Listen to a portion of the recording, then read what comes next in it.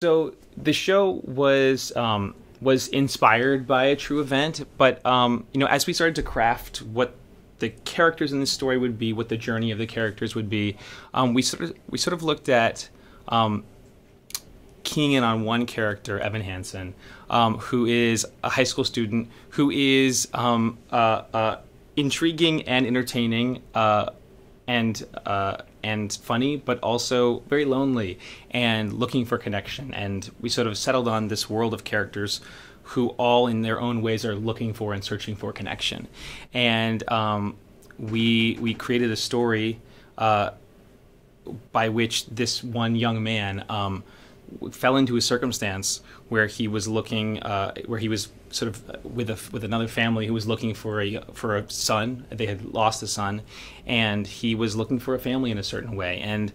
And I think what we always wanted to do was to write a show that ultimately celebrated connection and celebrated hope, celebrated finding oneself, finding one's own true identity.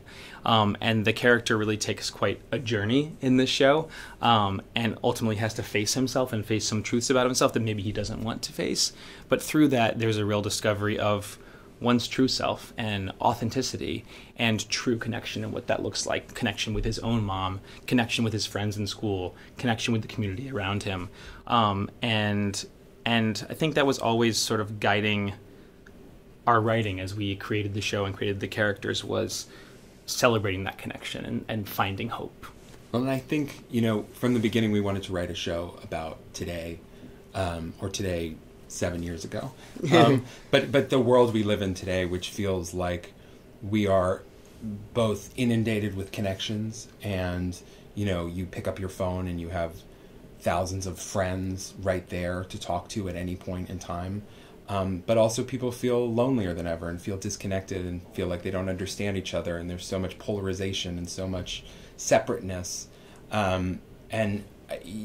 This is a story, I think, about a character who, like many of us, presents one version of himself to the world, and has to kind of confront the truth of who he actually is behind the Instagram posts and the Facebook profile. And in a lot of ways, it's also about parents and children, and it's about the version of your kids that you think you know and who they might really be privately, and the sort of the wish and the desire that we all have to connect to our parents, and that parents have to connect to their kids, and all of the sort of messiness that comes in between, what blocks that and prevents that. And at the core of it, it's a story about these two families and a kid who really is trying to find a way to connect with his mom, and a mom who's really trying to find a way to connect with her son. And over the course of the story, through a very, very wild and up and down, crazy sort of turn of events, you find they can kind of reconnect and get past all of the difficulties that were sort of blocking that connection in the first place. I was definitely surprising to us as the writers. We wrote the show really for ourselves and for the people that we were working on the show with. It was never something that we planned that we'd ever get to be here in London having a production of the show. But our goal was to write something that felt real and felt true to life. I mean, for Benj and I, so much of our work was based on what we felt like Steven Levenson was doing. Mr. Steven Levenson, right here, this person, and the way that these characters speak in the show, and the heart and the humor of it is so, I think, authentic. I can say that because he won't say that about himself, but I can say that. It's so authentic and feels so relevant.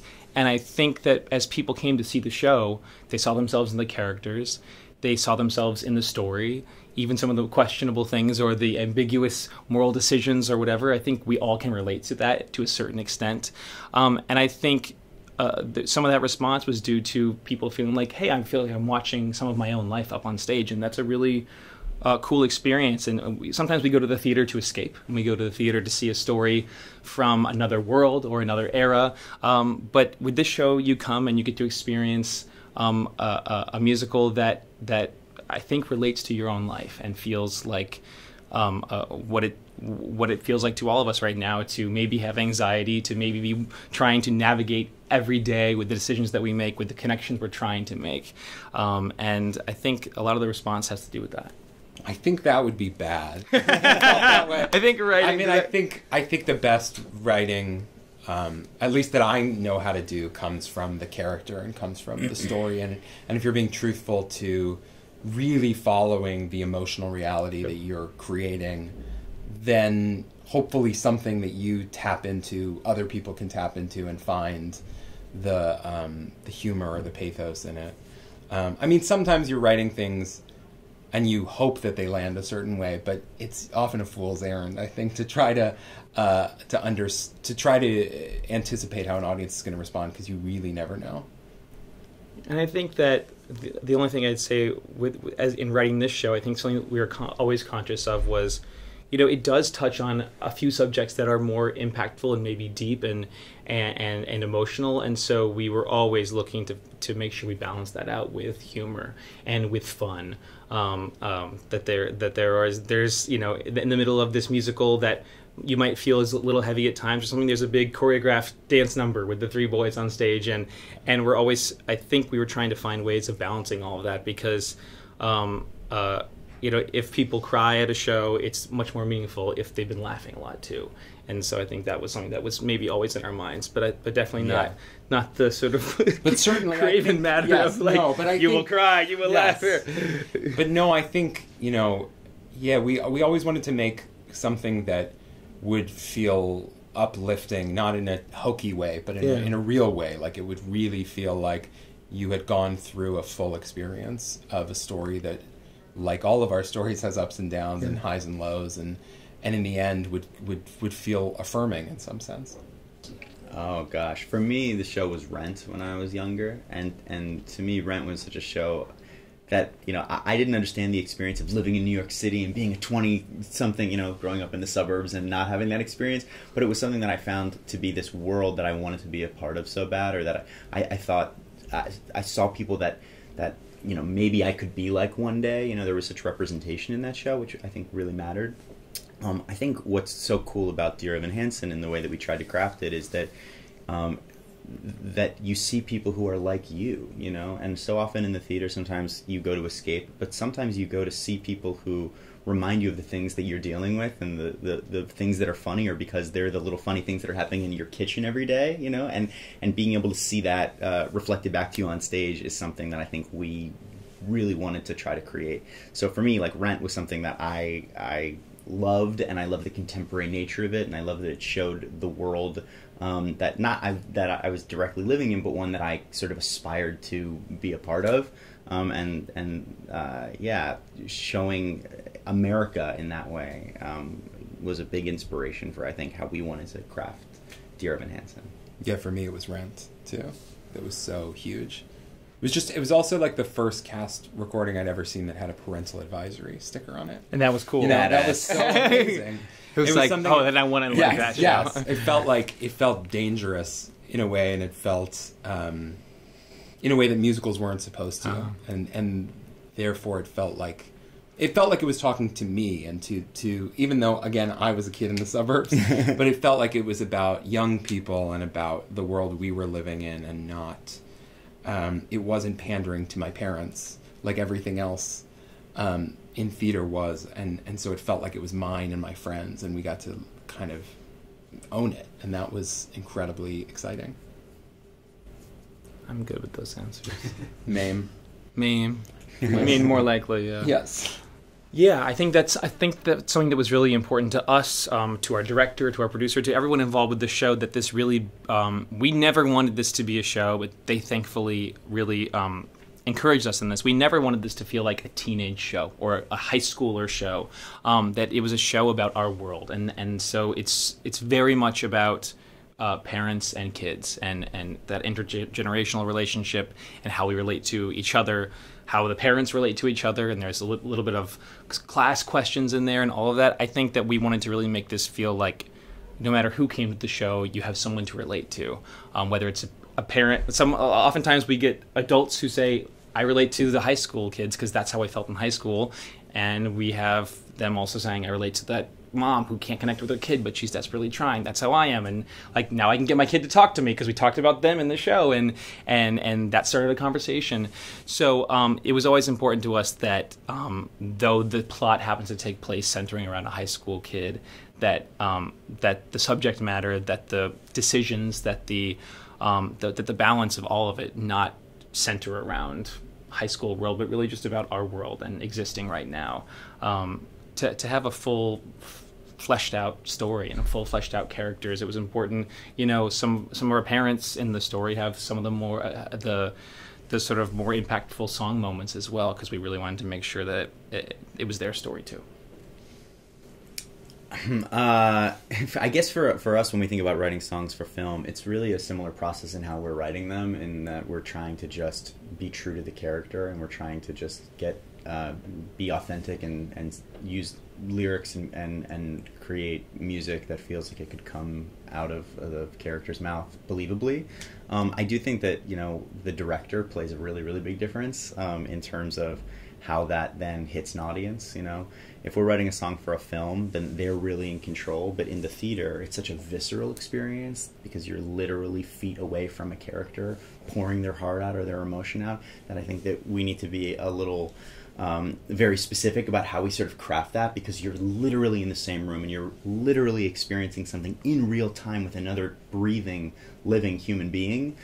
So I think that there's a little bit more sort of maybe a distance, I would say, when you're writing for film, and we're just really, really mindful that in the theater it's a collective shared experience, and you sort of can't escape the highs and the lows of this thing that we're all experiencing together. I think also as songwriters, we sometimes, depending on the style of the show or the style of the score, will sometimes know that, we're writing it for a film, that the burden of the storytelling is sometimes a little bit more shared, or even more on the director, or more on the other storytellers that we're working with.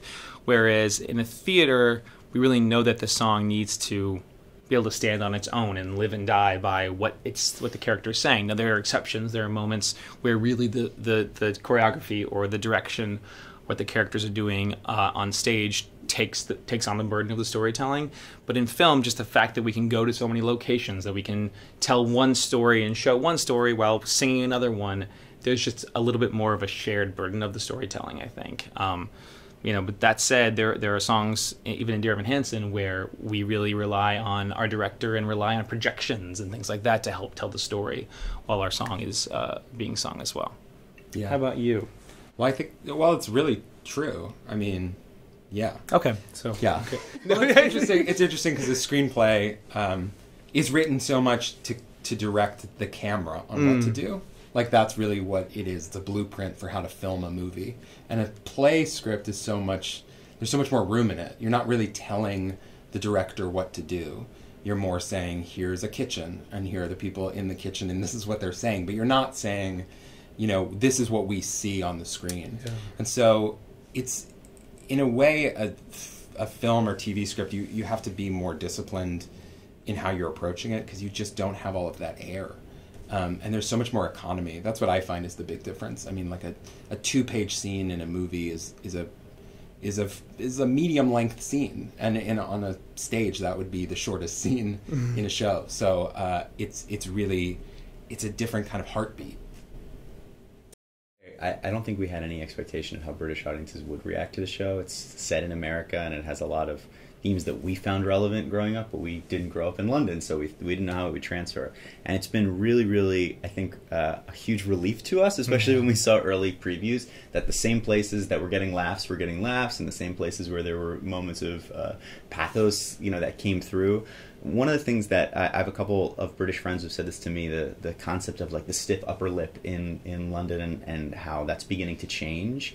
And this show, I think, really sort of pushes the boundaries of asking the question, do we need to keep all of our feelings inside, or are we allowed to kind of express ourselves in a way that we feel like we are making a more genuine sort of authentic connection with another person. And it feels like British audiences, so I've been told and so we've experienced, are really having an emotional and and really enjoyable experience at the show, and that feels exciting to me, because I didn't know whether it would be something that folks would put an emotional distance toward, or whether they would really embrace. And it feels like people are really going along for the journey, along for the ride, and really emotionally investing in the story that we're telling at the Noel Coward Theatre.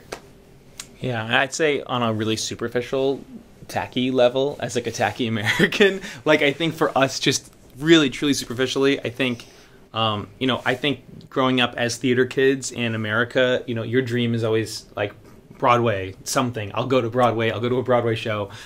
I could be in a Broadway show, write a Broadway show. That was our dream. But that said, so I don't give any discredit to that. But that said, having a show play in London for us as tacky Americans is like the creme de la creme. It really is. Just feels like we feel so sophisticated having a show playing. Like that doesn't mean we are, and we really aren't.